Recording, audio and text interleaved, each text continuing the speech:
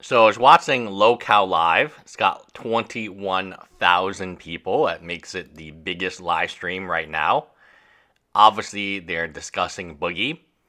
Boogie is a hot issue right now. He lied about cancer, having cancer for 2 years, or at the very least, being diagnosed for cancer. So that's a pretty substantial lie. That is definitely not something that normal people would lie about. But this is Boogie, and then he also lied. So not only did he double down, he also continued to lie, and he even threatened to blank himself on live stream when confronted with Destiny. Now, Destiny is not allowed back on the channel because it makes Boogie look really bad. But that's where we are right now. In terms of Magic the Gathering, Boogie mentioned he was going to sell his Magic cards and he was going to move. So he was going to sell his house. A lot of his income comes from Keemstar, who pays him $2,000 a month, which is the mortgage. And now he is begging for donations because he cannot afford said mortgage. And he's mentioning, oh, he's going to move to West Virginia. He's going to maybe rent a house or apartment with his very young girlfriend who also doesn't have a job. So we have a situation where this is life-changing for Boogie. Keemstar, he fired Boogie and he bought Boogie's shares. So that is very serious. Boogie no longer owns the thing. Now, I've seen actually a lot of Magic players like this. One very prominent Magic player, and I tear up when I think about him, is the Mana Source Wedge. He has the exact same backstory as Boogie. He faked a medical injury. He faked a medical injury to receive massive amounts of donation and support. Then he left Magic the Gathering for 2 to 3 years. He actually ran off as soon as the money got sent to him. He ran off to the UK, probably because he didn't want to pay the debt. I'm pretty sure there was some medical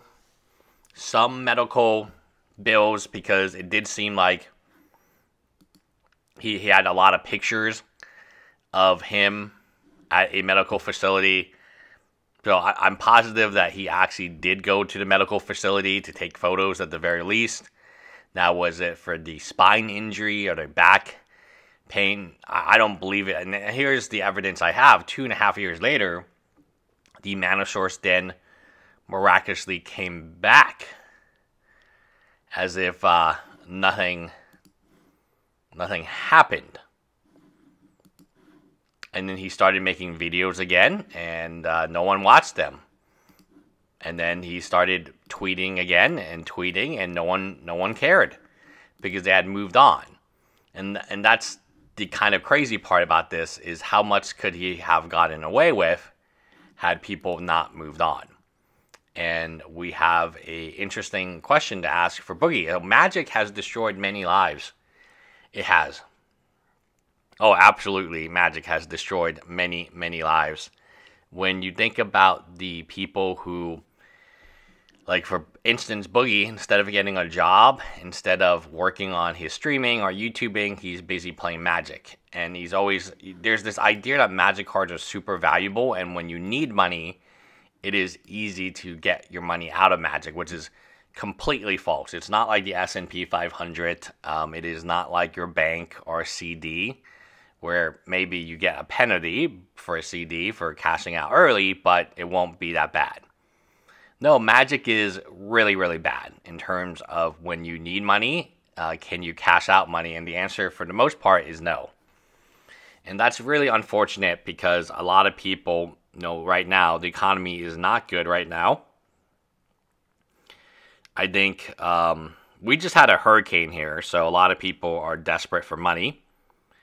And yeah, a lot of people are very desperate for money right now. So in Houston, because the hurricane is, we didn't have electricity, so everyone's food went bad. Money is something that is incredibly critical at any time of your life, right? At any given time of your life, money is You need it. You absolutely need it. Now, again, let's talk a little bit about Magic the Gathering and your life as a Magic the Gathering player. It's rough, man. It is rough out there. The card games, the TCG market is extremely volatile. The reason I think there's so much volatility is the pump and dump. The pump and dump is just so crazy in these card games because there's no regulators. There's no people to suggest. There's no one to stop you from pumping and dumping. Essentially, there's no one to stop you from pumping and dumping. If you want to continue to pump and dump, you are welcome to continue to pump and dump. And no one, and because of that, prices I think are very artificially high.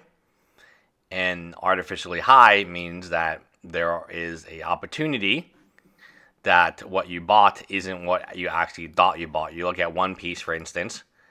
One Piece is definitely not doing well right now. And yeah, reprints, there's always a danger, and most people don't really understand what the danger is until the danger happens. I bet you those One Piece people didn't know there was a danger. Magic, same thing. Magic cards go up, Magic cards go down. It is a really, really tough. It's tough out here making Magic content.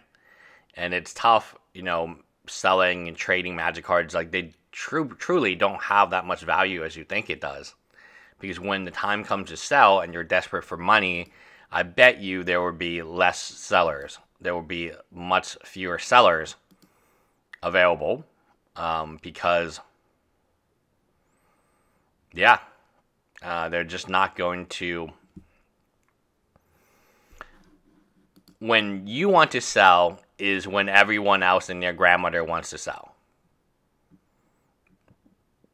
That's the statement I'm going to make. And when you want to buy is when everyone wants to buy. Because of this, you have a parallel where you're not actually going to make much margin because you're selling when things are low and you're buying when things are high. That's not a formula for success. That is a formula for absolute disaster, right?